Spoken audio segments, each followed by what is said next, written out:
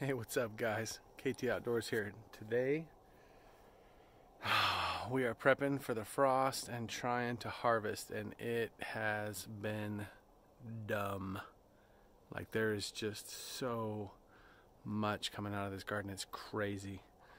We're gonna look at the final harvest-ish, final-ish, like the things I need to get out now because it's gonna freeze tonight. We're gonna look at that coming up next.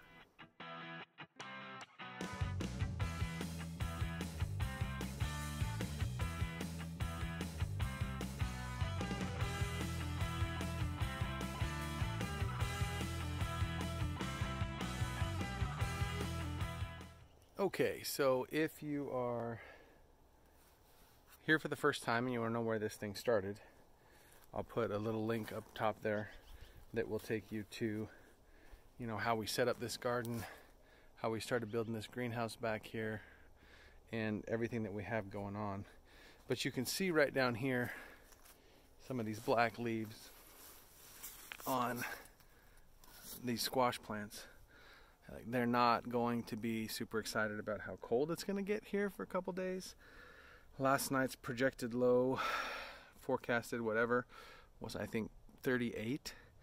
And we got some frost damage. Mostly, honestly, where it was, which is something to consider, is in the shade, right? So like these squash plants are in the shade of this corn.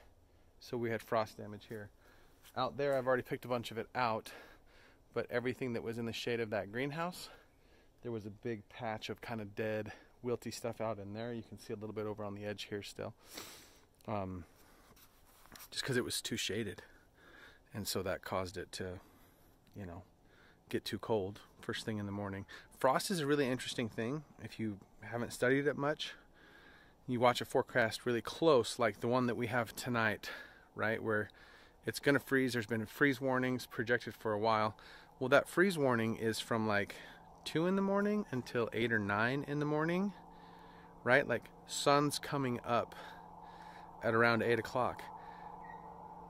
It's that last little bit of time at the end of the evening where it's been cold and the cold's been able to build that these early frosts can get you. So these plants are living proof at the moment right now. You've got a little bit of damage here on some of these edges, right? But the plants themselves are still alive, still growing, they're still doing okay. So a really light frost, depending on the plants, won't kill them. Like that 38-degree forecast last night, I don't know what it got to specifically here locally, like in my yard. I was at work, but a light frost will knock the leaves back, particularly the kind of top growth. But it's not necessarily going to kill the plant if it's not kind of a harder freeze. But you start to get down to like a projected low of 32, 31, 30. And then your local area is a little bit colder than that. Now it's a different ball game. And so there's a really good chance, depending on how much of this I get before the sun goes down, that when I come out here tomorrow, every one of these vines will just be laying down dead, frosted off entirely. And for certain plants, if that happens, it doesn't really mean that you can't eat them, right? Like if these pumpkins get frosted tonight and I don't pick them, which I'm going to try to do even if I have to have a headlamp on. If I don't pick them, they'll still be edible. What will not be very good for them is their ability to store for that long, extended winter season, right? And by store, I mean like put it in a root cellar, put it in a cold basement, whatever, and just leave it alone and don't even worry about it. And you can come and get it. We've eaten acorn squash and butternut squash and some of these things. We've eaten those clear into like February, even March, easily, just by storing them in our shed where we keep things just a tiny bit cool. So, and by cool, I mean we keep the edge. We have an electric heater in there to keep the edge off of freezing. We just keep it down as low as it can go, so that it doesn't ever freeze in there, but it's also not set at like 80 so that it's too warm, right? So if you're stuck for space, that's one potential method that has worked good for us. But a light frost, not so bad. Hard freeze, potential problems. So that's why we're out here just trying to get everything we can off of these plants before they get a potential big zap tonight. Okay, so foreground right behind me here I'll try to find some old photos or video footage of this trellis before we took all the tomatoes off of it a night or two ago, because we knew we couldn't get it all in one night. Tomatoes are going to be a little bit different of the story. They're not going to like the cold weather. But you can see that even though we lost the, well, let's walk over there. You can see that even though we lost some of the squash plants to some frost damage, we did not lose like anything on this cherry tomato. If anything, it feels even a little bit tougher than it normally does after just that light kiss of frost. The leaves look a little bit different to me, just kind of looking at them, but that could just be the light. You know, so I mean, like, these flowers are still healthy and viable, but these plants that are tropical like this, right? So zucchinis, you know, your squashes, your tomatoes, your eggplants, your peppers, these things that are tropical, they do not like frost. And if they get frosted, game over. Like, your fruit will wither. You're just going to have issues. Okay, so you want to do one of two things. So the experimental method that I might try here, I haven't quite decided yet. Dude, these sun gold tomatoes. If you've never had a sun gold cherry, you don't even know what you're missing out on. So good. One potential method for dealing with frost, if it's kind of light, you know, like 30, 31, maybe cover them. Okay, now if you cover them in the evening like we have here, it doesn't even have to be clear. Okay, because car going by, let's wait. What you need to do is keep the frost off of their leaves. And so if you have something like this and it's big enough and strong enough to try to save, but you don't have time to get to it and pick it all, cover it, Biz Queen, and by biz I mean like clear plastic, you know what I'm saying? Black plastic, like the tarp that you lay down on the ground, that's better than nothing.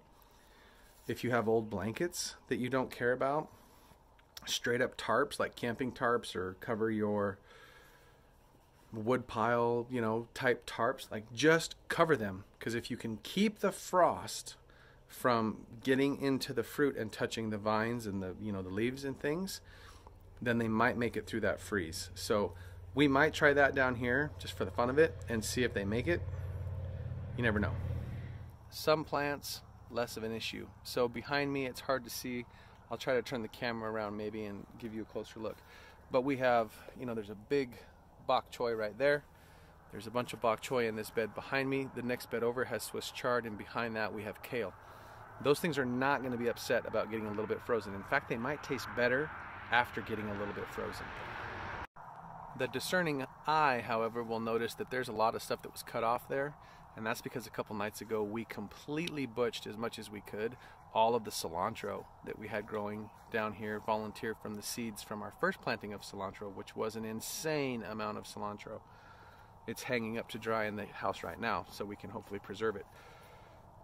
That stuff is pretty tropical-ish, right? Like getting frozen. It would just be laying down dead down here if we let that go. Yeah, that statement I just made is completely and totally dead wrong. I had no idea, but apparently cilantro is very frost hardy. In fact, it is early November and my cilantro is still growing after multiple frosts, even though the bok choy, the kale, and the Swiss chard that were referenced as being tough experienced a little bit of damage from one of our more heavy frosts. So cilantro and cold weather are friends. These strawberries, I don't know. I think the strawberries might be a little bit okay. We've also got some ripe raspberries. Maybe we'll get them, maybe we won't. Does anybody else just love that cool feeling of fall coming on? Like, I'm not a huge fan of the hot weather. So having this touch of fall weather is a welcome change in my book. Jalapeno peppers down here in the food forest must come out. They will not make it. Now these are in pots. And so one potential option if you have things like this that are potted is, of course, to put them somewhere protected and then they won't freeze. So if you have a greenhouse or something like that, you could move the pots into that space and they'll be good to go. This is the other experiment we're going to run tonight. So in here we have lots of tomatoes, like lots of tomatoes. I think there's 5 Roma style tomatoes, some San Marzanos, and some just straight up Romas. They survived the first night with the door open, but now I'm nervous, and so I tried to get down here as quick as I could after work, get the door closed so that some heat could kind of pool in there, get a little bit of sunshine at the end of the day. It's kind of shaded by this tree and the sun's setting right over there. So the amount of heat that it gets in the evening, not so great for wintertime, phenomenal for summertime because it keeps those plants from overheating. So everything's kind of a catch-22 when you're playing with temperate climates. But in theory, these tomatoes should make it through this night because, you know, 30 degrees, probably be okay. I'm anticipating that the leaves that are touching the edge of the tarp, like you can see some flowers right in here, there's some push right here on the edge. Those are the leaves on the inside pushing out on this plastic that's covering this, and it's just a single layer of plastic, so it's not a super sturdy greenhouse as far as like having that, you know, buffer of air in between to protect them. So the outside edges will very likely get frosted, but hopefully it's enough protection that the plants stay alive, similar to what we saw with the squash up in the other garden. Just some outside leaves get frosted, you lose some of that foliage, but the rest of the plant stays alive, which means the fruit is still harvestable and can maybe even continue to ripen if the weather stays warm enough to not completely freeze the whole plant. Something else to consider: unplug your hoses, let that water drain out. I had one of these nice wands that I really love to water with, and we had a light frost like this and I didn't even think about it, and it froze hard enough that this entire end of this thing just busted right out and it was ruined. So make sure that you have frost like this coming in, that your hoses and things are unhooked. Okay, final prediction. This space is going to be a mess. This is, you know, the video that was the vine or the plant. I can't remember what I titled it. Anyway, the thing that ate my garden is this variety of butternut squash that we planted down here. And I'm really, really sad about the fact that I got it in a little bit too late. There are some absolutely massive squash in here.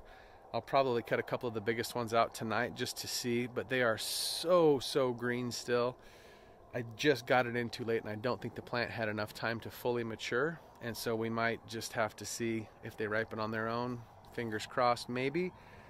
If nothing else, they might make cool decorations for the pumpkins this fall. But full anticipation that this entire thing will be laid down tomorrow morning. The light frost we had last night did some damage on it as well, so a harder frost tonight might be more than it can handle. I'll turn the camera around so you can see a bit of the damage and maybe go find that huge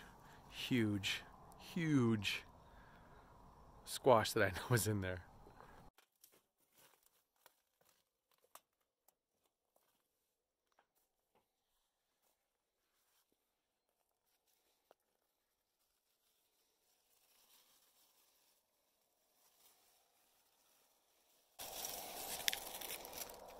I can't even get this thing. Oh, well, I guess we're gonna pick it because there she goes. Look at that thing. It's just insane. Like, literally, I can barely get it in the camera shot. And this is supposed to be a butternut, which means, you know, it's supposed to be tan and yellowish or whatever, and it's nowhere near ripe, but it's done now. Alright, well, I'm running out of daylight.